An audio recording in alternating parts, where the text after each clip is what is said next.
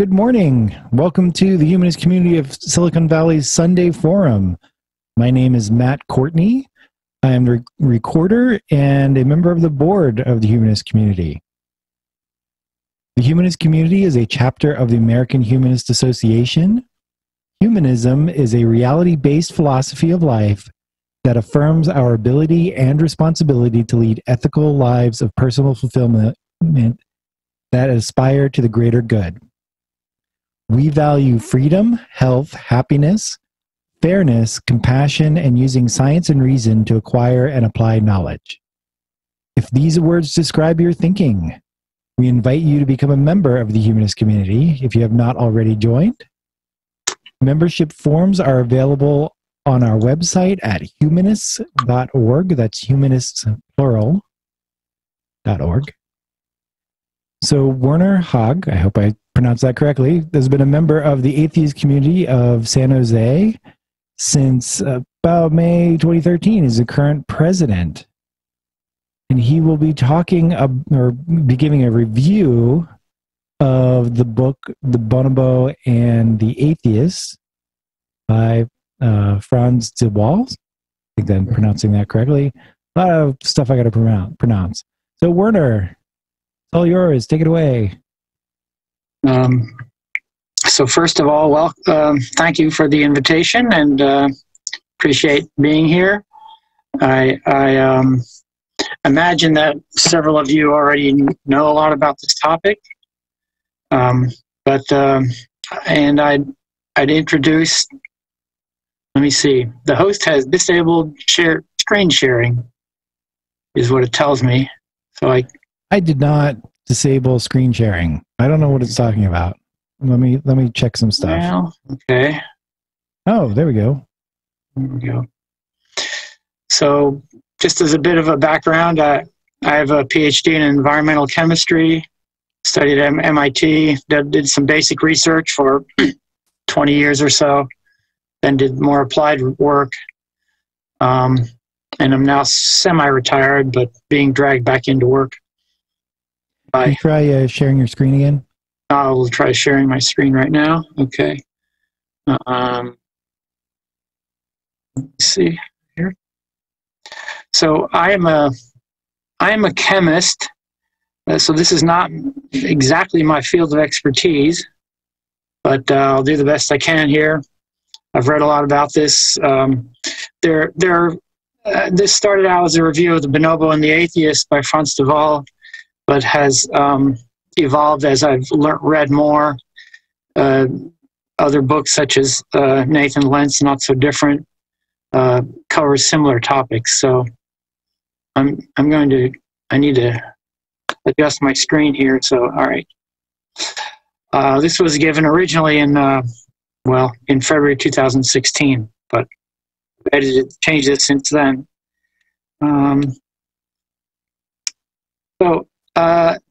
It's a dog-eat-dog world out there, right? Animals are driven purely by survival instincts.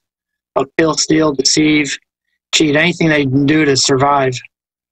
And humans aren't so different, right? They only differ a little bit in brain power, and we have this a little bit of extra layer of compassion, and we hold some ethical standards. But basically, deep down under, that's the veneer theory of human nature. This is what Frans De Waal said that he was taught when he first started graduate studies in the 1980s, and started doing studies on chimpanzees and observing them. But he came to find that this model doesn't really hold true completely. So the idea of this veneer theory that is that we're basically very bad at the core and have only the sin louder layer. And some philosophers have argued that fairness was invented during the French Revolution. So but De Waal's idea here is that this goes back much later, much earlier. Religious texts are just a few thousand years versus, and the first ritual human burials are 120,000 years earlier than that. So just to put this sort of in a timescale perspective, we see here that, you know, Islam and Christianity are just, you know, a few thousand years old, a few hundred years old. Agricultural development about 10,000 years ago. Human sapiens, second wave out of Africa about 60, 70,000 years ago. Earliest evidence of ritual burials about 120,000 years ago, and modern humans about 250,000 years ago, and Neanderthals around 450,000 years ago. So did we really believe that the earlier hunter-gatherers had no sense of social cohesiveness or empathy or cooperation before the religious texts were written? Well, of course not. This was one major survival mechanism, and one reason that we've spread across the world our ability to cooperate in large numbers. Even Neanderthals have had demonstrated ability for altruistic behavior, such as, so they found skeletons of Neanderthals that had been nurtured into adulthood, even though they suffered from things like dwarfism or limb paralysis, inability to chew, and mental retardation. And so clearly these people cared for their invalids. These were people who could not really contribute to society and would have been a drag on them if it was purely based on survival. So clearly our social group structure and cohesiveness and morality began much, much earlier, before religious texts were written. This describes briefly what are bonobos. They're a branch of human, of the ape family that diverged from the humans around 6 million years ago.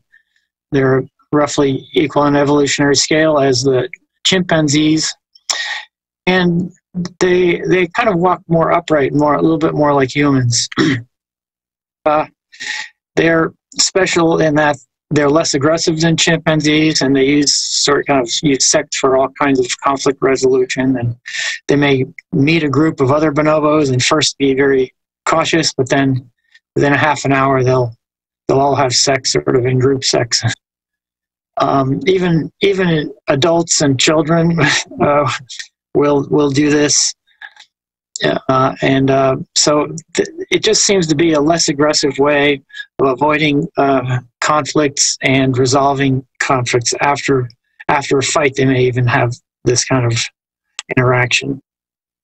So the point that De Waal was making, that if bonobos are very similar to humans, then perhaps if they're our common ancestor, but we're a little more like bonobos, then perhaps our empathy and moral nature is built into us rather than handed down from above, and we kind of are humans that are great apes that are more similar to bonobos than other wilder animals. Morality is relative. So morality, here are some famous authors who pointed this out. Bertrand Russell, outside of human desires, there's no moral standard. Jonathan Figdor, the Humanist chaplain at Stanford a while ago, gave a talk on this, as morality exists only as it is interpreted and viewed by people. Richard Dawkins, paraphrasing from his book, The God Delusion, we don't get morality from religion, but from the people around us, and it changes with the zeitgeist of the times. Frans De Waal would kind of like to add that morality must fit the species that it is meant for. So if we go back earlier in time, or in the evolutionary pattern, then we must adjust our morality for the species. Let's define morality to have a baseline for what we're talking about here. A set of social behavioral rules that are followed by either because we feel empathy or need fairness and pro-social behavior for others, or we fear group punishment if we break them.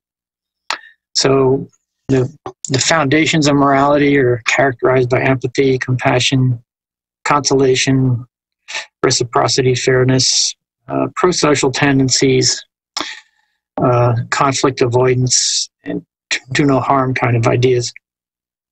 This doesn't, of course, encompass everything, but without these basic concepts, we really can't have moral behavior. Another way to show this is through this morality pyramid, where empathy and fairness are sort of the two main pillars. Fairness and reciprocity. Then we have these other more added descriptors. So getting into the chimp and bonobo society, I'm using these kind of interchangeably because I've read so much about them. I'm sometimes not sure anymore which examples are chimps and which are bonobos, but they are pretty similar in any case. They share food. They lick each other's wounds if someone's injured. There's consolation if someone is damaged. And of course, there's fights too. So similar to human behavior. There's empathy and fairness. Here's an example of a whole structural society. The female bonobos, I think these are bonobos. The males are strong enough to crack the macadamia nuts with their teeth, but the females are not. And therefore, they need this tool to crack open the nuts. So each of these, this is in a preserve. They're given like 10 of them every day, and they have to crack them open. So they have this tool here where this rock is attached to that rock, and they can put the nuts down here and then slam on them with. And they do this in a hierarchical order. So the top female gets to go first, and the second in line goes second, and so on, all the way down the 10 levels or so. And there's hell to pay if you get out of order or try to get out of order. So they have this whole structure within the society, which must be followed. Of course, there are disputes, and here's an example of an alpha male mediating the dispute over a food source. So there's both desire to comply and also sometimes the need to enforce the rules. Here's another interesting example that rape is illegal in chimp society for the most part. If chimp females will band together to punish an overly aggressive male who attempts to rape one of them.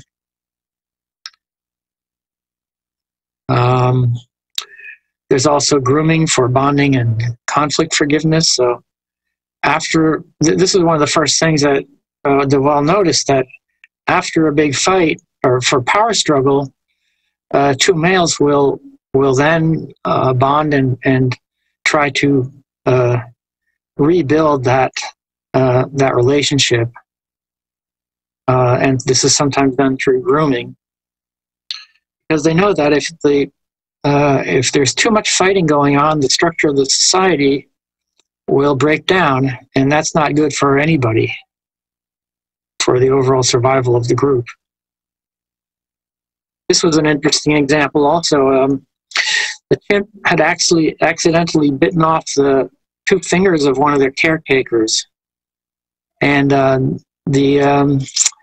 little while later they couldn't get those fingers replaced. And this chimp realized what he had done, went off in a corner, was sulking, and was regretful.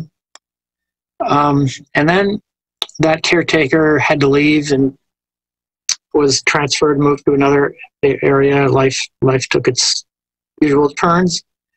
15 years later, this same caretaker came back and was leading a group through this preserve for the chimpanzees, and the chimp recognized this lady and came over quickly and was trying to look at her hand.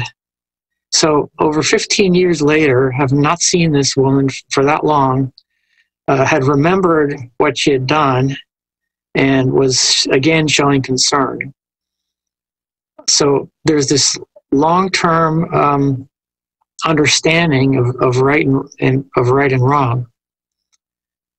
That was quite interesting. Here's some more examples of restraint and conflict avoidance. There's a group of two baboons and a peanut tossed between them, actually two individual baboons, and they both decided it wasn't worth the fight, so they just leave it alone, even though they were both looking to would have liked to have the peanut. Two groups of monkeys found themselves in the same fruit tree, and then they just ran away from each other, leaving the food there just to avoid the conflict. Young males will groom an alpha male patiently for a chance to mate with the females in heat. So all these things kind of show the ability to control their emotions and have some sense of free will. And so they're not just reacting wildly according to their gut reactions that they want something and must have it and fight for it. They're very clearly showing the ability to control their emotions and a restraint and thus some sense of free will. There's even an example here of honoring the dead. This was again in a preserve for the chimpanzees. I believe these are chimps. One of them had passed away, and they all this poor soul was brought out to the in front of everyone in this wheelbarrow for these chimps to give their last respects. So there is a feeling and sense that people remember their past, or the animals will remember past members of their society and still revere and honor them and feel sadness and respect. Whether it goes so far as thinking that they're still alive, I'm not sure that we could call this a religion, but there's certainly respect for the dead. Similar things happens with elephants. This one calf sat there mourning its mother's death for 4 days before it would rejoin the group.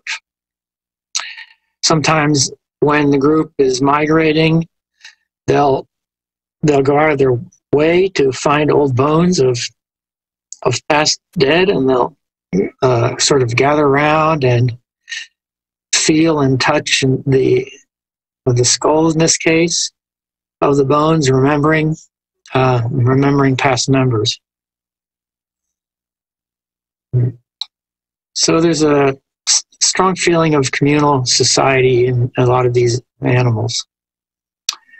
Here's another example of animal caring. This was an experiment done with chimpanzees. Each chimp is given a box full of, actually no, only one chimp is given a box full of tokens. I'm not sure if it's this one. And these tokens can be either red or green. And if the red token is chosen, then only the chimp who had the tokens gets some reward. Whereas if he chooses a green token, then both get a reward. And they can see the other one through the cages here, but they're physically separated, so only one of them gets to choose. And here's what happens. Of course, if it were purely random, it would be a 50-50 pick.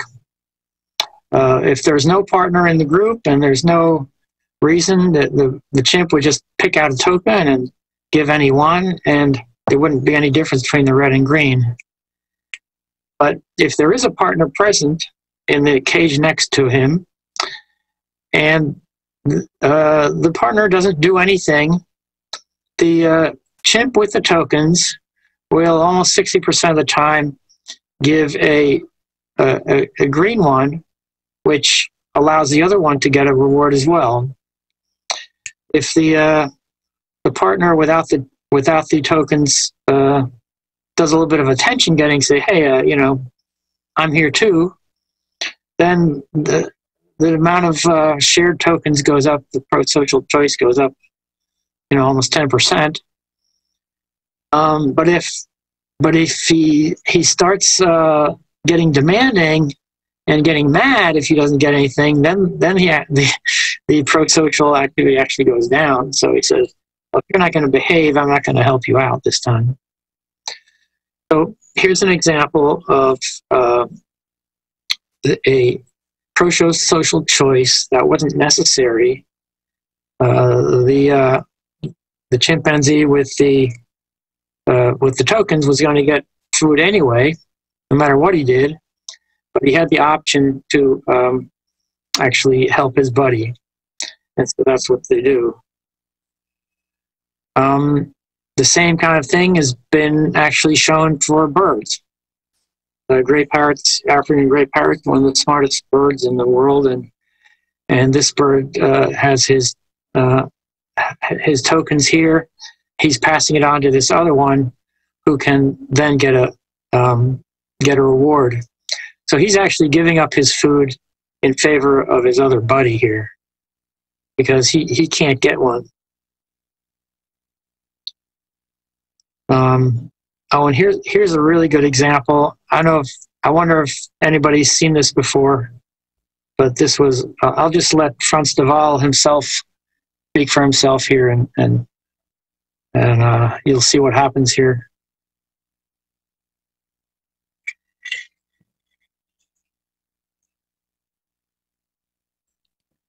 The video is not coming through very well. It's not what?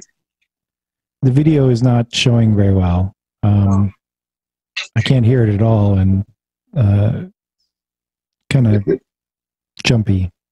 The video is not showing, huh? The video is showing. It's just choppy, you know. Choppy. Well, and I'm not hearing the sound at all. Okay. Well, let me run it anyway, I guess. Okay. Just to get the visual, and I'll kind of explain. Can you hear me while it's going? Yes, I can hear you just fine. Yeah. All right. I'll try to explain what's going on. So,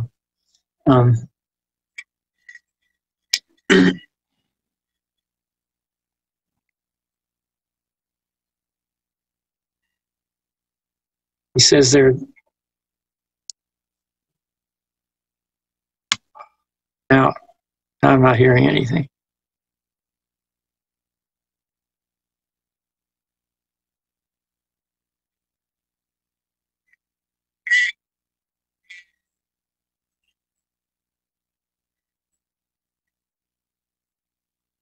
So this was the first test, was done with capuchin monkeys. They've not done it with dogs, chimps, and birds afterwards, and got similar results. Let's see. Right again. Sorry. I'm gonna.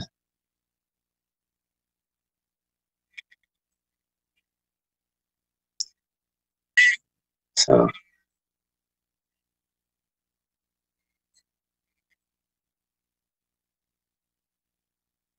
Okay.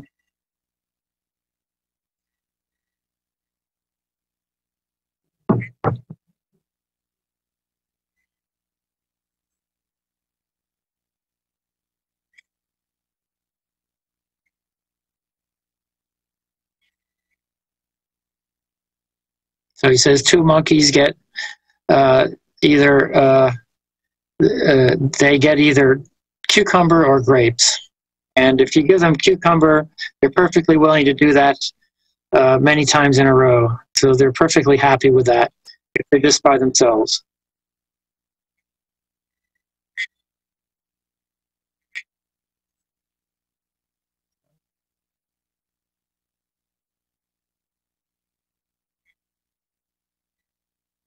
So if you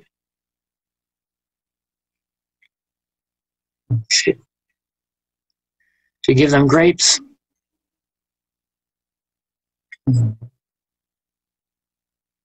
He says if you give them grapes, then there's an inequity between the two of them.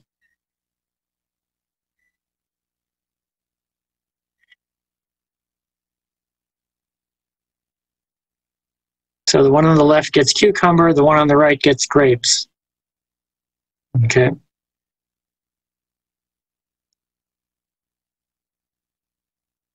The first one eats the cucumber, has to give a rock.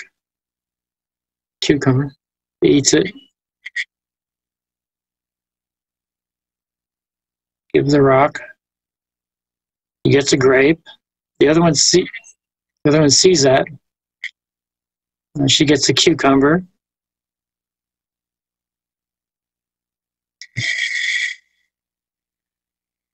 She doesn't like that. And she wants a grape.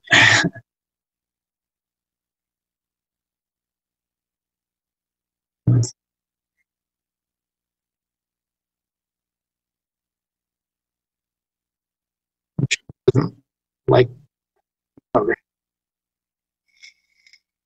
okay. So I'm not sure if you could see that. Did everybody kind of see what happened here? No? Could not see it? Okay. Well, that's too bad. Anyway, the left one gets cucumbers, the right one gets grapes. When the left one sees that the right one is getting cucumbers, she takes the grape and just throws it right back at the researcher to show her disgust that she's being treated unfairly. So, in some cases with chimps, they've actually shown that the second chimp will refuse the grapes unless the other one gets some also. So they really show that the fairness requirement in that case. So sorry that video wasn't working. Here's another example of empathy and fairness in rats, even in rats. So we have two rats inside of a larger cage, and inside that larger cage is a smaller cage, and this rat inside here is trapped inside this smaller one. It can be opened through a door in the front. This rat knows how to open it.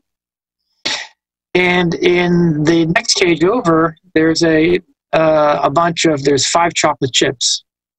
Now, a rat will typically eat on average about 7 chocolate chips. And so this is not enough for him. So the question is, what happens?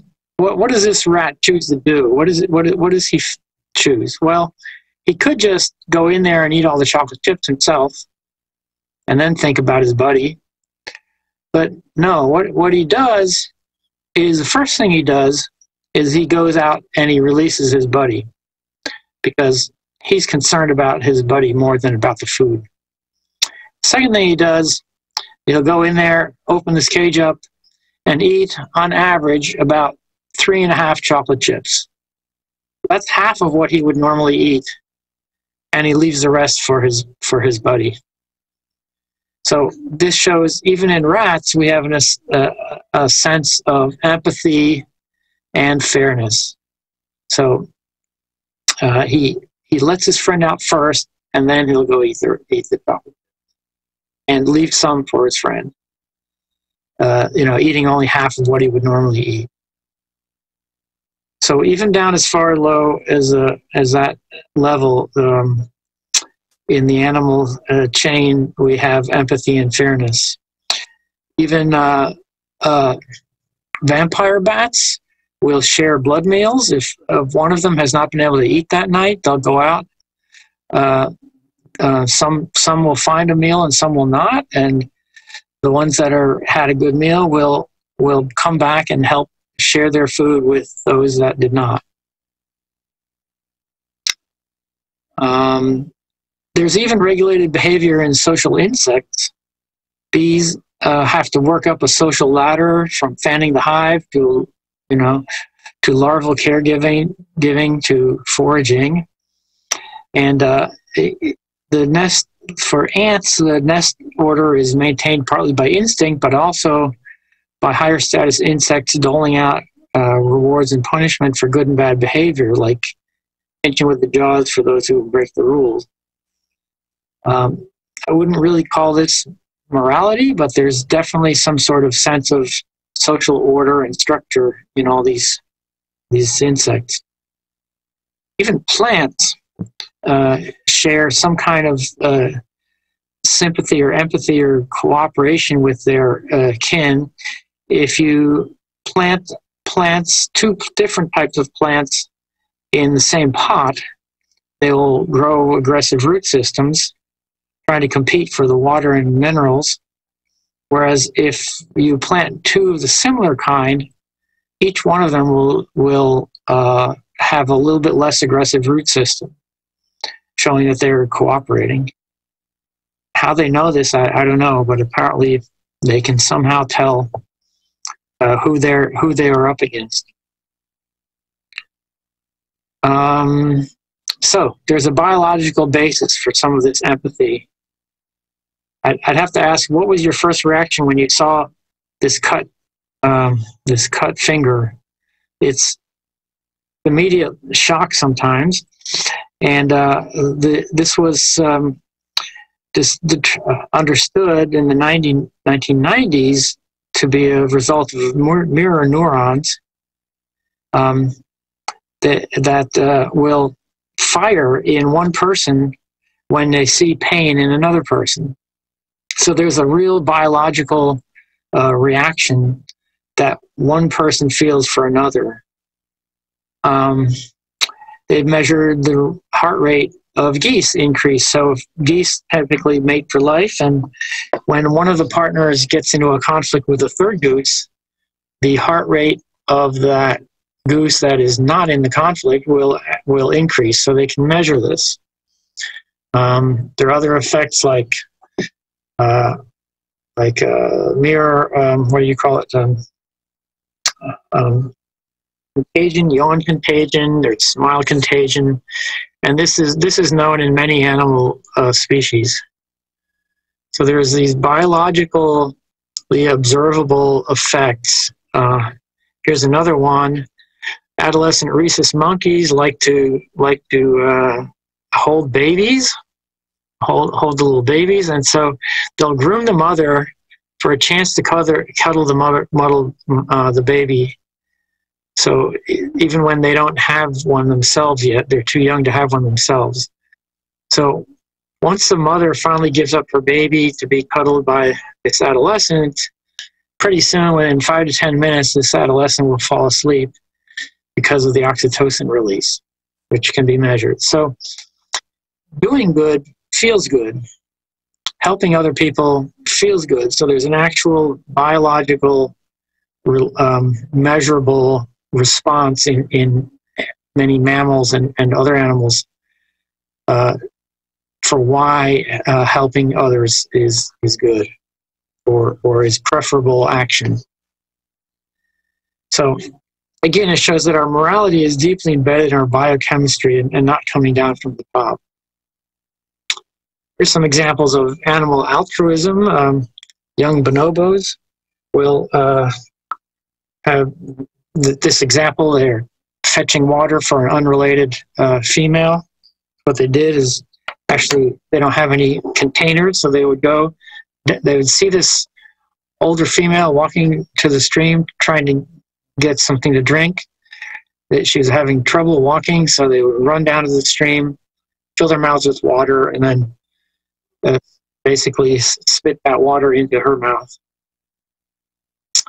There's an example of an unrelated elephant helping another blind elephant, and they became partners for life and would just sort of sound off to make sure they could always stay together. So this one elephant would be leading this other elephant around, helping her find food and stay with the herd her whole life. There are at least 10 cases reported of male chimpanzees caring for unrelated orphans in the wild for several years. So again, there's no no benefit to the male. It's unrelated. No, there's no gene drive here to support this other orphan chimpanzee, but they do it anyway because it's ingrained in our biochemistry. I read this book called The Girl with No Name by Marina Chapman, who was apparently kidnapped and left in the jungle and at age about 5, and from 5 to 9 was raised by capuchin monkeys. And in this case, she had accidentally eaten some poisonous berries. One of the older monkeys noticed this, took her down to the stream, and shoved her face into this dirty water. And she thought this older monkey was trying to kill her, but then he raised her face up again, and she looked into his eyes and could tell that he was trying to help her. And so she pushed her down into the water again, and this made her vomit, and that helped her get rid of this poison, and then led her over to some clean water to kind of wash up and drink some nice clean water. So this is a cross-species altruism. Humpback whales have been shown. There's an example of a bunch of humpback whales trying to help a gray whale save her calf from killer whales. And then you can find many, many more examples of, animal friendships and helping each other on the internet across various species levels. Dogs will know when they've done something wrong. They'll show sympathy and empathy. They know when their masters are feeling sad, that sort of thing. There are all many, many examples. So why does evolution favor morality? Well, of course, it enhances group bonding and resource sharing, which improves survivability of the individual. So why favor costly altruism? If you read Robert Priver's work from Rutgers University, he came up with the concept of reciprocal altruism. So sometimes you help someone now, and you might get a payback at a later time. So it doesn't have to be that you're helping someone immediately. You say you're both struggling to survive through a blizzard or a jungle or something, and you help each other survive. It can be something you do now that gets paid back at a later time. And this has been shown in different animals, not just humans, but in chimpanzees and elephants.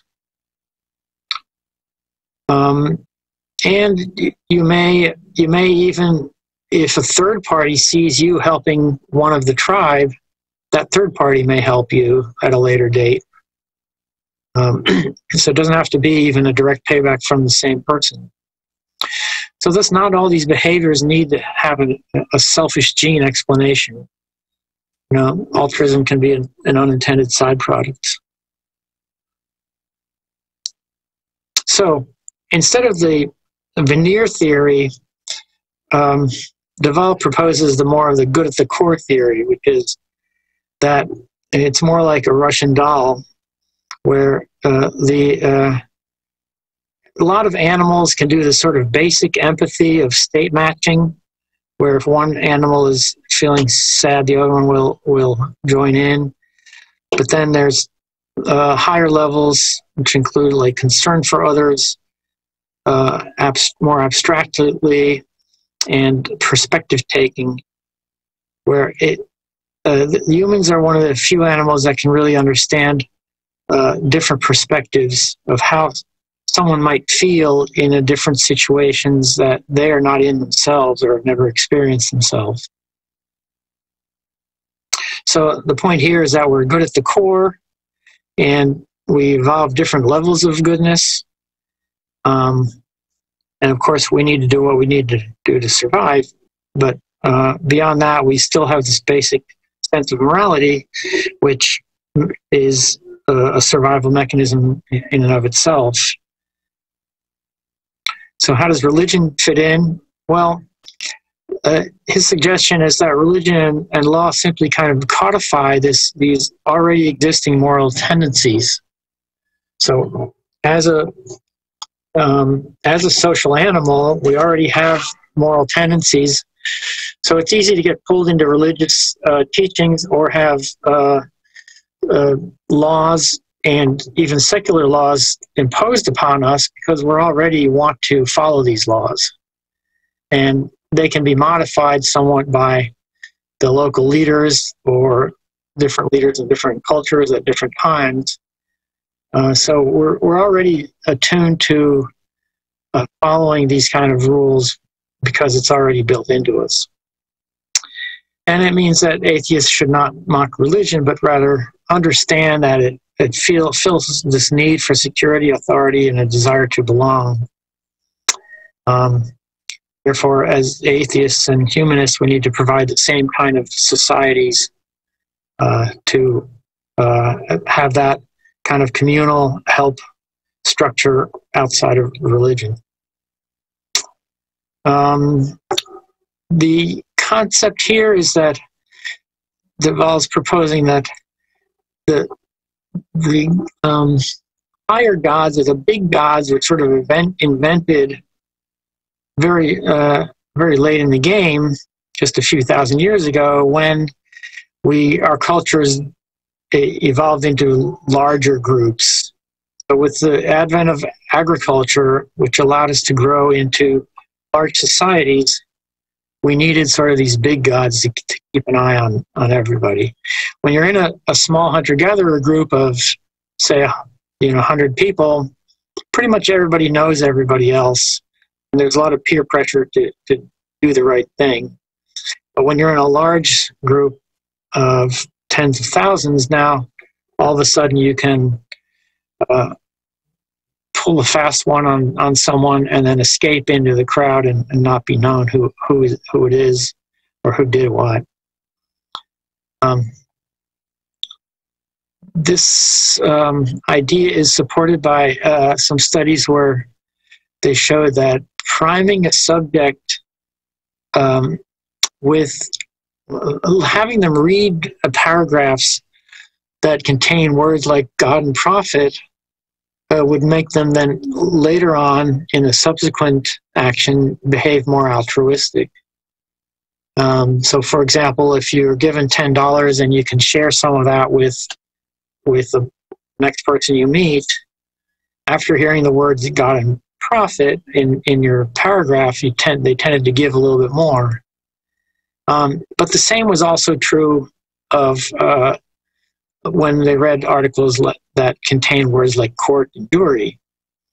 So it's not the specific God or thing, it's just the idea, or religion, it's the idea that if someone's watching over you, you're going to tend to act a little bit more favorably towards other people. You have that feeling. And so this might be where the concept of religion developed, or at least the big religions. So to conclude, I'd say that even Wikipedia has a morality description that fits this model. Human morality, though sophisticated and complex relative to other animals, is essentially a natural phenomenon that evolved to restrict excessive individualism, but undermine a group's cohesion and thereby reduce the individual's fitness. So by being part of a group, you get the benefits of that group, but it also means that you have to give up some of your individual rights and freedoms in order to cooperate or get those benefits. So thank you. Does the reciprocity go to punishment as well as reward? Like if, somebody else is having, or if they do something bad to you, are you more likely to do something bad to them if, under certain conditions? And does this not work as well now that the return can be so much disproportional to what was done. Like somebody might hit you and you get mad and you shoot them. Whereas it used to be that if somebody hit you, the worst you could do was hit them back. So that our capability have outpaced evolution. So I can only speak to the earlier part of that, really. In chimp society, certainly there is that kind of reciprocity of, and they'll remember if someone has done something bad to you, and they'll be less likely to help you out, and possibly more likely to get into a fight with you again. So yes, there definitely is that. There is a lot of scheming going on of chimps trying to gain, power, become the top dog or the top chimp, and so they're always trying to get people to support them, and this can be done by grooming and helping the other person, the other chimp, or helping them if they're in a conflict with the third chimp. So yes, there's definitely that kind of memory and reciprocity that way. Now, in humans, whether it's become unbalanced, that's a whole, I think, different question. Okay. Werner, we got a request from the chat to, can you turn off these screen share? Okay, sure. That way everybody will be able to see the big grid and see each other's faces. All right. And then we'll go on to, hold on, Alex and Senna. Yeah, I had a couple observations. One is I saw that video of the elephants gathering out the bones of a deceased elephant, and what struck me was the narrator saying, we have no idea why they're doing that. And I couldn't help but think at the time that, they don't look like us and they don't speak English, but aside from that they're acting just like people. And I think is maybe too strong a tendency to think that just because they're not human, they don't think like us. Yeah. And there are similar instances where, there are obviously very human emotions going on there. There's right. a video of a female lion and cubs coming across an injured dog, whether it was a jackal or whatever. And the female kind of chased the cubs away so they wouldn't bother and just laid down next to it. Really? Wow. And my thought was, yes, she recognized their common humanity. Yeah, interesting. Even though that could have been a meal for them. Yeah. There are other ones of female lions adapting an abandoned deer-like animal and just taking care of it. Yeah. Until one of the other lions killed it. And another example is I've heard that crows will, if one of theirs has died, will sort of gather around, grab a little twig and place it on the dead animal, and briefly for a few minutes, and they'll sort of gather around and have this little ceremony. Yeah, the attitude that they're not like us kind of reminds me of the argument that they don't feel pain the way we do. It's a selfish attitude, I think. Right, very much so, yeah. Oh, I've heard that recently, that even fish feel pain, which is a sense that you don't really have, that they feel much pain, but apparently they do. My other thought was about chimpanzees. There are reports of chimpanzees attacking people and attacking other chimpanzees, and they're really brutal. And my thought was they're almost human in their sadisticness. Yes. Well, that's true. Robert Sapolsky has mentioned that humans are very caring, but they're also can be very brutal. So this veneer theory is kind of, there's something to it. They're both there. They're both there. Everything, both of, yeah.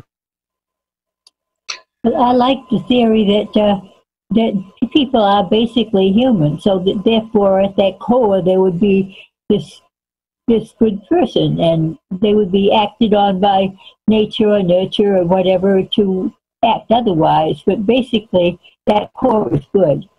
Yeah, right. And it does make sense to me that we follow our elected leaders because we already want to. Look what's happened with the COVID-19. I mean, everybody's out there now policing each other on wearing masks and social distancing, and it's been pretty incredible to me to see the whole world kind of behaving in a similar manner, wanting to prevent the spread of this. Yes, there's a few fringe groups who are combating this and want to free up the country, supposedly, let set Michigan free and things like that. But for the most part, everyone understands the need to cooperate on this level, and everybody wants to do it. But a lot of people are taking their cue from the top, and it's like a cult. And if they're told it's okay to open, they don't care what anybody else says. Yeah. Well, there's both sides, and there's always it's a continuum of ideas, and those who are stressed out more by not having a job will be pushing more to get back into the workplace, and those who are maybe like us, some of us who are retired and don't rely so much on that income, then their attitude will change. Okay, I went ahead and muted Alex and Senna. I don't see anybody else with their hands up at the moment. I can't tell. Okay, what I'm going to do is I'm going to go ahead and allow everybody to unmute themselves. So you can unmute yourself if you want to join a general discussion, but please be aware and try not to talk over each other. If everybody talks at the same time, or even if only two people talk at the same time, tends not to come through very well. I just had a question. I'm relatively new to this group. Is there any way we can get a copy of this presentation if I wanted to show it to some friends? Something? The earlier version I gave in 2015 is already up on YouTube. Oh, okay. If you Google YouTube, go to Bonobo and the Atheist, Werner Haag, or ACSJ. You can find that easily.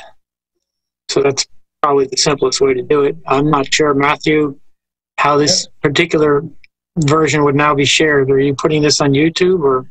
Yeah, we're recording this talk and the questions. We'll probably cut it off before this point, but yeah, we'll put it up onto YouTube later. We do some editing, so it takes a little time for us to get it up there, but it should eventually end up being. I think it's the channel is called the Humanist Community of Silicon Valley on YouTube. I don't think it's a shorter HCSV, but one of the two. Should be able to find them later on YouTube as well. Thank you. Okay.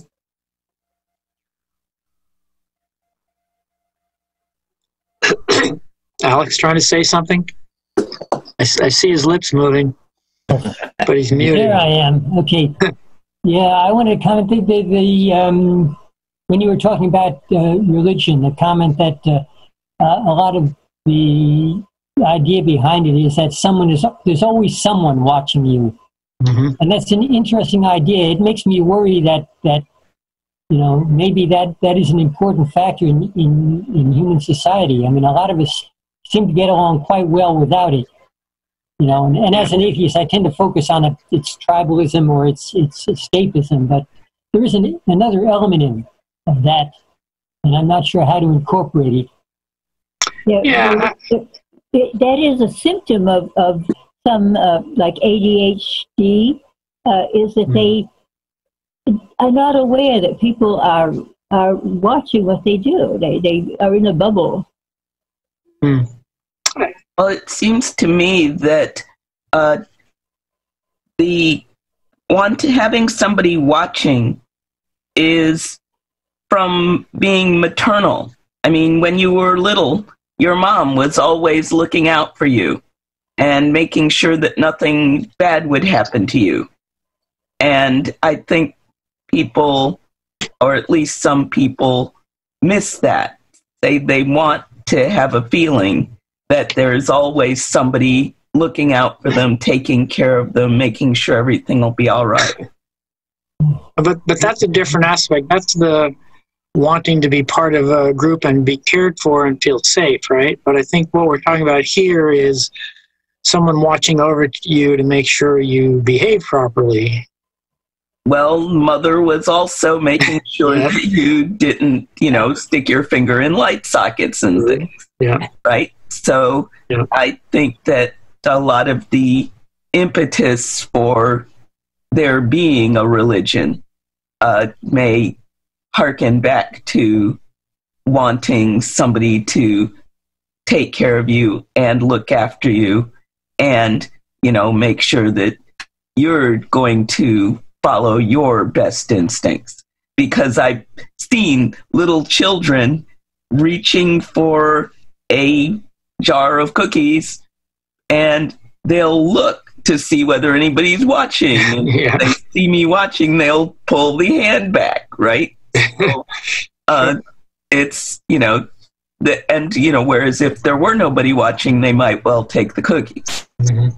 Yeah. So there was like some studies done a while ago. Don't remember exactly when, but do you know those like sometimes they're in offices and sometimes other places where they have like somebody put like boxes out with like candy or snacks or breakfast or something like that, and it's supposed to be like the honor system. You if you take something, you're supposed to put money in the little box for it.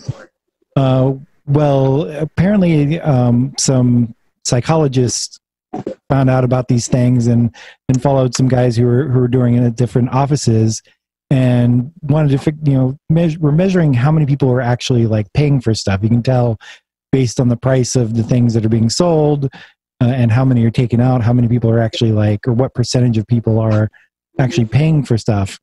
And one of the funny things they found was to increase the number of people who would actually pay for it, all they did was they put up a sign with pictures, not like a drawing, not even like an actual photo or anything, of eyes.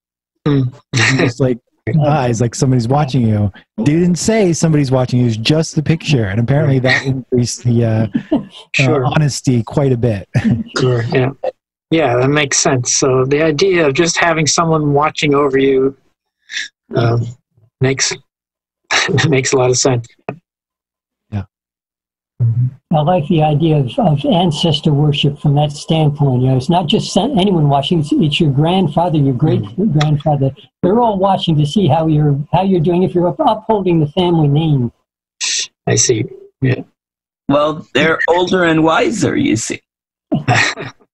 Back in the days when we used to think people who got wiser as they got older. Yeah.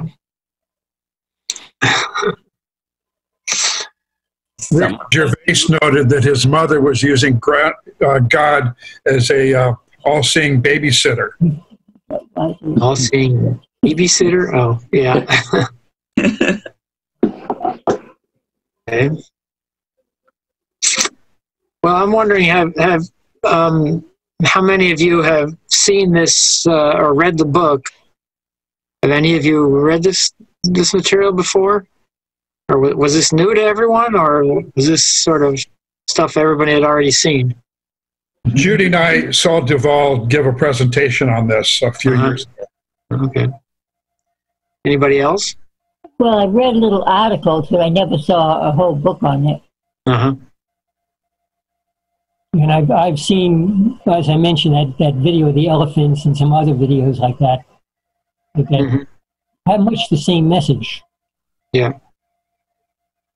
Another one I was seeing, you mentioned before, there was one of a farmer who was raising pigs, and you kind of associate with the pigs, get along with them, and I forget what he was doing, but the pig was annoying him, so he poked it with a stick. And the pig went and bit his leg, not hard enough to break the skin, just to let him know you did something wrong there. Right, sure. Well, I kind of got interested in this because of the frequent questions from religious people of where atheists get their morality.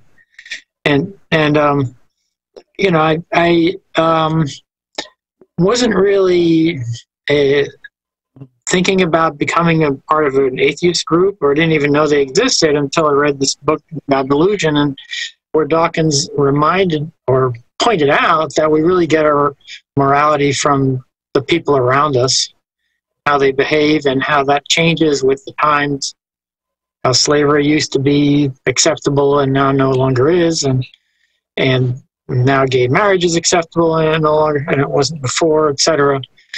But even much more closer to home, just how your parents behave and your family members behave, that really drives your morality. And I realized, yeah, that makes a lot of sense. I mean, I never really read the Bible. I grew up having some religion early on, but after that, we left religion, and I never found the need to read any religious texts in order to get a sense of what I'm doing is right or wrong. I mean, it just came naturally from everyone around you. And sometimes, like in college, you'd have people who might go steal something, some candy bar. They're a little short of money. And then I found myself gradually thinking, hey, that might be okay. Whereas in a different group of, so I might do it myself. Whereas in a different group, or just living at home, or if you had plenty of money, then you would never do that. So it just depended on sort of the group of people. I could see how morality could shift depending on who you're with and who you grew up with and which culture you happen to be in at the moment. So this sense that our morality changes with or is built into us biologically is pretty strong. We had a discussion last week, and one of about whether whether our legal code is a moral code, and I think there's a lot of overlap. So yes, our legal code is a moral code, but there's a lot of things in morality that are not covered in the legal code. And so people ask the question of where do I get this feeling from that I'm doing something right or wrong? It's just sort of a gut feeling.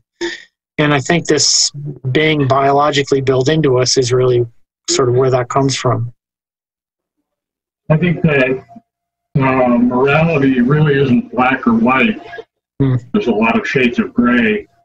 And you talked about, stealing candy in college, and you think of the, poor student and the university that's got lots of money, and it makes it easier to take a piece of candy. Whereas if you're, with other impoverished people, you'd be less likely to steal from them. Well, I agree with Kenita about, most mothers spend a lot of their time doing conflict resolution and, trying to be fair with a group of children. And years and years and years of that. And I think people are just conditioned, mostly by their parents, especially their mother, to do things so that they won't get in trouble. They won't get it, they won't steal, they won't kill things, they won't make a mess. And I think mothers spend years and years, and it seems to come naturally to them. All kinds of mothers, cat mothers, dog mothers, human mothers. So I think that's where most people learn a lot of their behavior. Yeah, I think also if you're talking about human nature, human nature is to grow up among other people. You can't separate it. You can't, if you grew up without the influence of other people telling you what's right and wrong, that wouldn't quite be natural. That's true. Yeah. There's a book by Tomasello called Becoming Human, and a lot of these things are developed very early on, before the age of 1 or 2. So it is observed mostly through interaction with parents and adults. So very young children before the age 1 interact more with adults than they do with others of their own age. And so they pick up the cultural ideals or language and behaviors very, very early on through these types of interactions. So before they were actually taught in a language format when they're age 5 and they can rationally understand it, they pick up on a lot of these things much earlier. Well, there is a tendency when people come, if people see that I did elder care for a while, and you could not, people felt that you have so much, you won't miss any, and especially things that were stored in a garage or something. And we bought a beautiful lavender dress for one elderly lady so she'd have something nice to wear. And it took about 2 weeks for that to disappear out of her closet. So people should be aware that they should be aware of the possibility that somebody who has nothing is going to be tempted by all that stuff you've got. Mm-hmm. Sure. You're getting grapes instead. Yep. Yeah. That's right. She had the grapes. Yeah.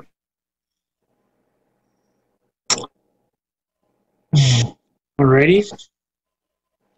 We still get that thing about not growing up alone. There was a comment in some nature show where the guy was commenting that he was talking about monkeys and their brains, and most primates, a lot of their brains are dedicated to dealing with others of our kind. And he said a solitary monkey is only half an animal. Mm-hmm. Yeah. Yeah, I wonder what morality means if you're an individual on an island. Yeah. You talk to that dog. Right. I mean, you can walk around naked or whatever. And this is a lot of morality, like wearing clothes that may not have any practical social significance, but it's what we do when we want to be part of the group. Mm-hmm. I wonder how much of religion is in bonding. We say we believe this thing that no one else believes, therefore we're a tight group. Mm-hmm. Yeah, absolutely. I mean, each culture has its own set of moral rules, languages, and behaviors. So I believe firmly there's no such thing as absolute morality. Can be objective. Once you set a set of rules, you can decide if people have violated those rules. But I don't think there's much of an absolute standard. There are basic standards that go across cultures. The general idea of not stealing and not hurting others is common, but the details of those vary a lot. Yeah, I think it's a matter of, we all have a sense, most of us, I think all of us have a sense of morality. And we try to set, when we start making up rules, the rules are what do you do under these circumstances? Mm-hmm. And you're always going to miss something. Right. It's like when you call the helpline and they say, is your problem this or this or this, and it's not. Mm-hmm. And when you make that a law, it's even more abstract.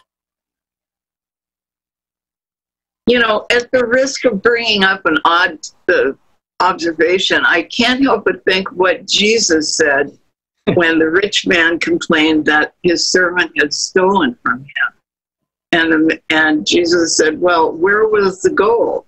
It was out on the table, and this terrible servant stole it from me. Jesus said to him, you are just as guilty in that as he is, because you tempted him and left your possessions out where he could take them. And he was poor and he needed them. So it's interesting to speculate about where the fault lies in these situations. I had a situation like that where I was at a hotel and I left a ring, an amethyst ring on the dresser. I was very naive at the time, and when I complained to the establishment that they had stolen the ring, they said, "Well, where was it?" I left it on the dresser. And they said, "What did you expect?" Yeah. I like the motto "property is theft," but I don't want to live that way. I like my property. There's something about the English language. I remember when I was taking up Spanish, they talked about when you're earning money, the verb is ganar, but it also means to win. And in English, I think we have a sense that if we've earned the money, it means we deserve it, rather than just it's what they're willing to give us. Besides empathy and all those things that we love in animals and in humans, competitiveness is also there and very important. And I'm reminded that anthropologists found that people a few thousand years before the Christian era wanted to build families because in a group, if your family was bigger, you were more powerful. And consequently, you try to produce more children, but also, if not, you encourage your children to marry within the family.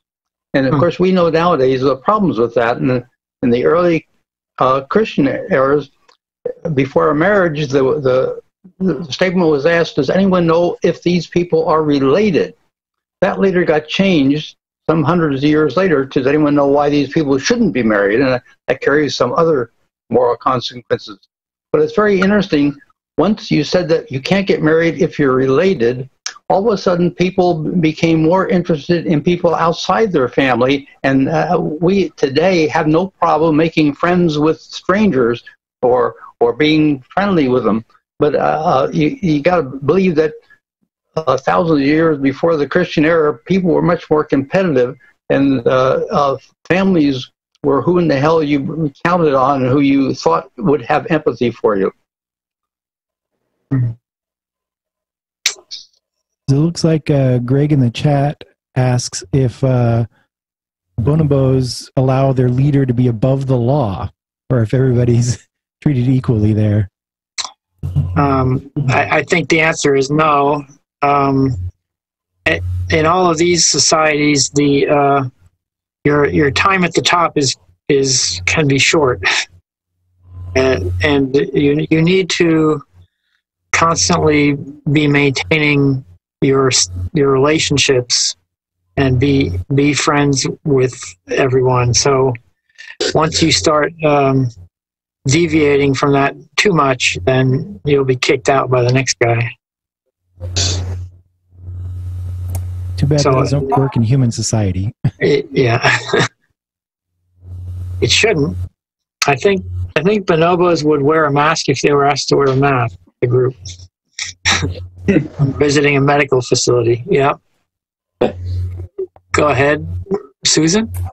Yeah, I just came from a Unitarian group meeting right before this, and I just want to put this out there. I'm not going to explain it or go into detail, but one of the participants said, "If I don't believe in good or evil, it's really social or antisocial." And I think there's some relevance to what you guys are talking about here, and just wanted to hear what you guys think. Well, if anything. I mean, if you think about cross species morality, that helps put a perspective on it, I think. So, if you shoot the neighbor's dog, it's probably most people would not think that that's a good thing to do. And I don't know if that really is social or antisocial. Let me think another example. So you have the sense that you want to do well or good for the planet. You don't want to chop down a tree if you've had the big oak tree in your yard for many years. I think there are things that go beyond social and non-social. For me, they're strongly related. For me, it's more ethical. The word ethical is important. And you build life on ethical values. Mm-hmm. Sure, like stem cell research, abortion. I'm not sure these things are really, I think they're more ethical questions rather than social questions.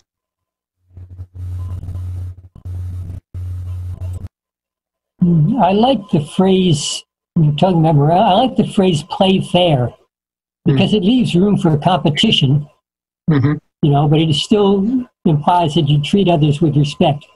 Yeah. Absolutely, yeah.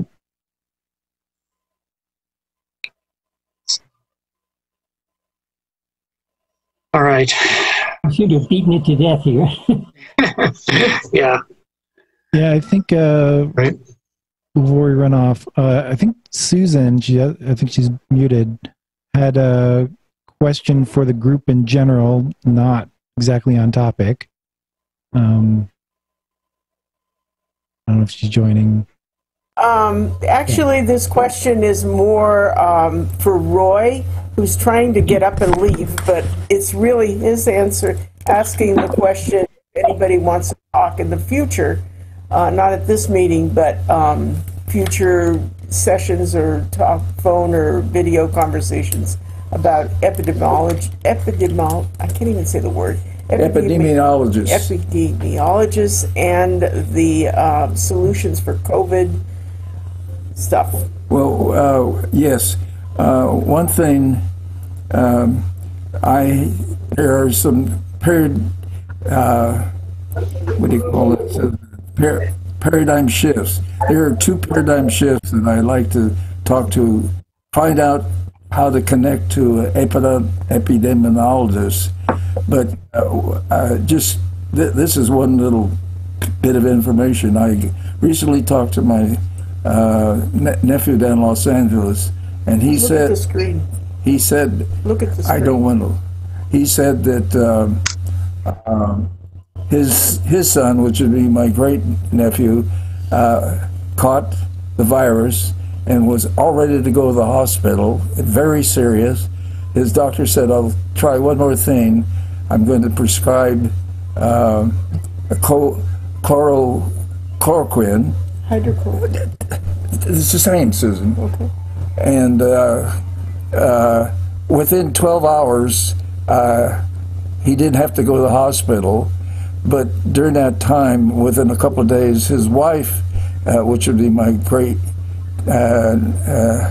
grandniece, said, I'm going to try, there was some drug left over, and she tried it, and she didn't have to go to the hospital.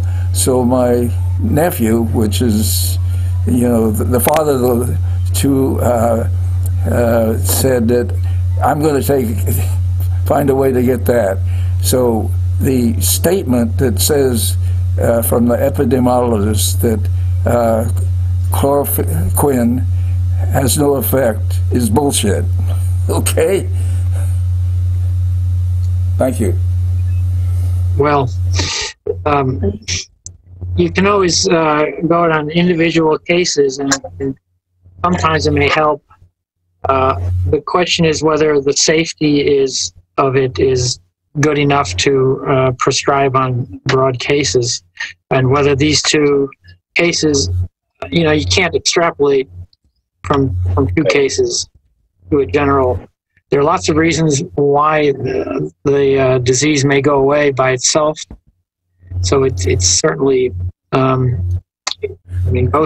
are possible. Yeah, the timing was too close.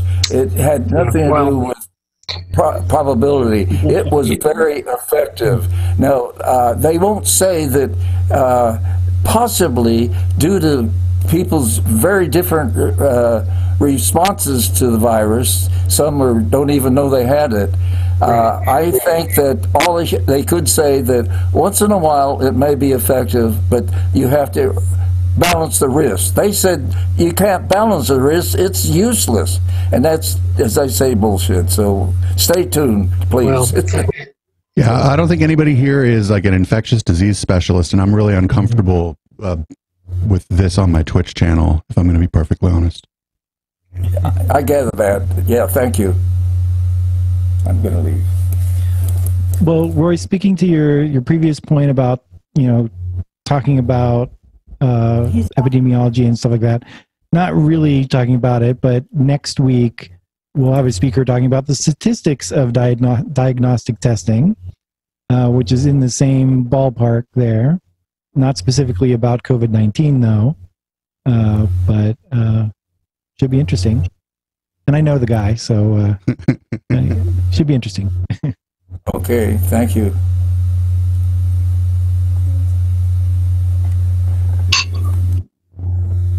There was another question or comment in the chat. Another one from Greg. I don't know why he's not asking them. Did you want to ask it directly, Greg?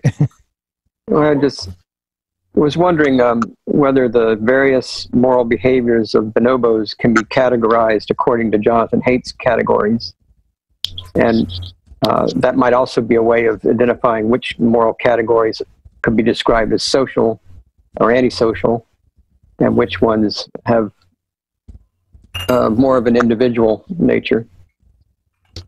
I guess I'm not familiar with those categories, so I can't really speak to it. But of course, the cognitive levels of different animals are going to be different, so it'll be difficult to categorize them, the bonobo categories according to human guidelines. Anybody else have more information or understanding of the Haidt's categories? Well, it would be an interesting area for someone to try to contrast the particular bonobo behaviors observed and apply the categories and see how they just differ. Can you list a few of the categories? The categories I put in the chat, he calls care, fairness, loyalty, authority, and sanctity. And he has a survey where it gives moral dilemmas, and people answer those, and it gives you a profile of how important you rank those different categories. And there's a distinction among how you rank the various categories and how you self-identify politically. One of the things I found frustrating was that he didn't consider honesty to be a moral category or to be significant.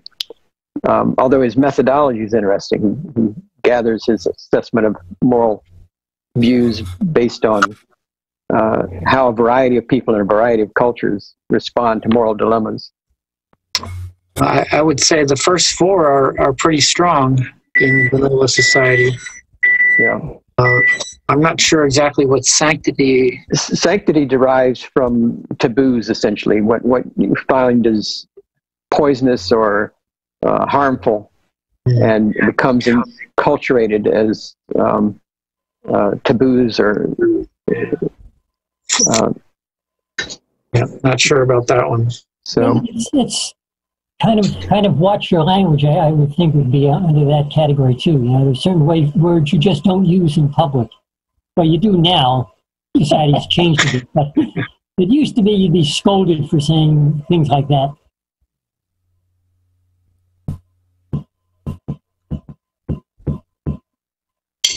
I did want to mention a related book, Jared Diamond's The Third Chimpanzee, which is worth a read if people are looking for something in this area. Where does the name The Third Chimpanzee come from? Well, it's actually referring to humans, but it discusses chimpanzees, bonobos, and humans, and how they're similar and how they're different. And it's I found it an interesting read. There's even a children's version of it.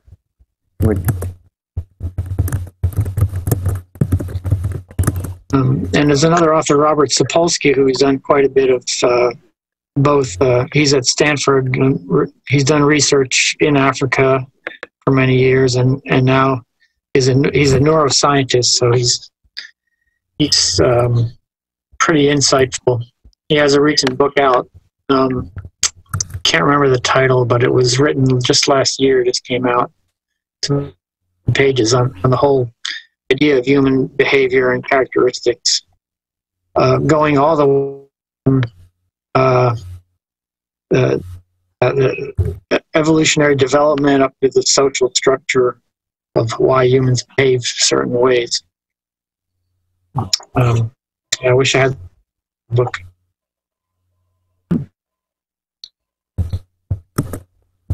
Well, I hope to get this added to our book group's list of books we might choose in a future for a future read.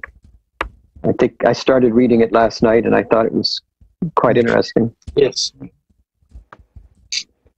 That is the Bonobo and the Atheist. Oh yeah, it's quite interesting. I would point out that the Humanist community is organized as a nonprofit religious organization, and our views are that we can serve the function of religion without depending on the supernatural. So it's a naturalistic religion. So does that mean you're an essential business and can have meetings? I'll be passing out the collection plate. Well, that's usually my job, but in fact, I'll put in the commercial. If you're not in dire straits and want to donate to the Humanist community, please send a check to our mailing address or go on to the website and see how you can donate that way. There's treasurer's spot there. Okay. Thank you, Greg.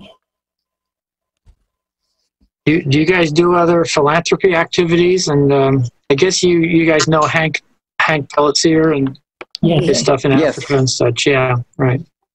He does very interesting work. Yeah. We had a very active social action committee, but it seems to have the person who was in Spark Club has moved on to other activities within our group. But we still have a few things that we do contribute to, like what's this called? UC. What? UC. Yes. Well, I don't remember the name of it. Well, anyway, there is a group called that has open house and helps young people who have mostly aged out of the place where they are entitled to some kind of help, and so we do that. And what they want now is socks. Oh, wow. Yeah, it's kind of hard to run social action stuff from your home, though. Yeah, well, Hank does a pretty good job of that. I mean, he does go and visit Africa and visit the facilities, but he's... I wonder if that's changed much now. Does he have to wear gloves and a mask? Over the internet, you mean? No. So it's not the Hank? Well, no, he hasn't... Yes. I went to Africa with him a few years ago, and he hasn't been traveling back to Africa in a few years now. But I think he has plans to go back as soon as this is over. We have to build. I'm a member of his group, actually, the Humanist Global Charity. So I'm on the board there, and he's spread out his activities to other parts of Africa and wants to visit some of them. But we have to have people on the ground there that we trust to implement these things. And he tries to keep each of his projects kind of small, so it doesn't attract the big scammers. And you can have a bit of more control, and you get some money for solar panels, for example, or a water tank, and that's sort of a small thing, costs a few $100s, maybe a few $1,000s at most to implement, and then they'll provide you with reports and showing that it's actually been done. Makes the stove in Africa. You know, we've had Hank actually speak to our group multiple times. He was one of the final people to speak before we had to go online. Right. Well, he's the one that suggested that I contact you guys for giving a presentation. I have to thank him for that. Yeah. Yes. The name of the group is Stand Up for Kids. Oh, okay. And it's all over, but there is one in San Jose and probably closer. Mm-hmm. Well, we also have an ongoing relationship with say it. You just told me what it was.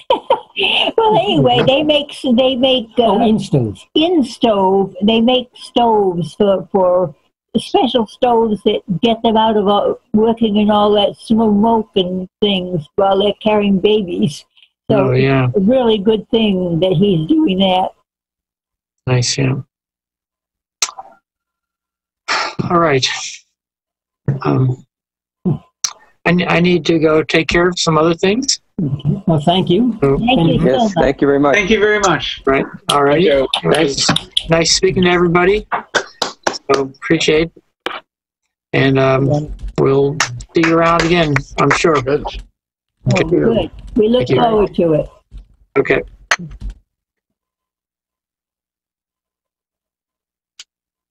Okay. Well, I guess I'm going to sign off.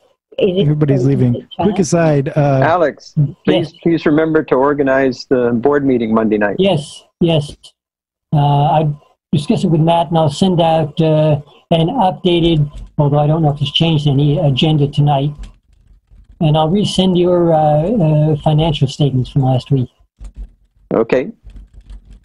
I'll have to reschedule and send out the info for the board meeting. Okay.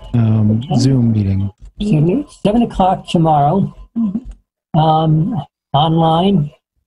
And I suppose it's open to members of the humanist community. So if you're interested in getting some space, email me and I'll send the instructions on how to get online to you.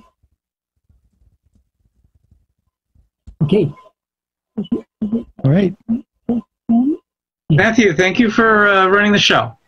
You're welcome. Yes. To do it. I just want to point out, I think it's kind of funny, my window over here points out to the pool area of my apartment complex, and I'm suddenly seeing a bunch of people over there, and I'm like, I don't think that's social distancing. They're definitely not wearing a mask if they're in the pool.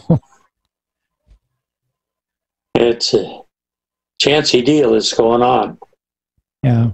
Yes, I saw kind of given up on it. A former executive of several companies bought a full-page ad in the Mercury News yesterday and rather aggressively tried to demand that Dr. Cody open up Santa Clara County. It's very disturbing. There were some legitimate questions, and the editors of the Mercury News today also asked about what is the plan to get the capacity for testing and tracing. And that does, I think the key is having that capacity exceed the infection rate. Yeah. Yes.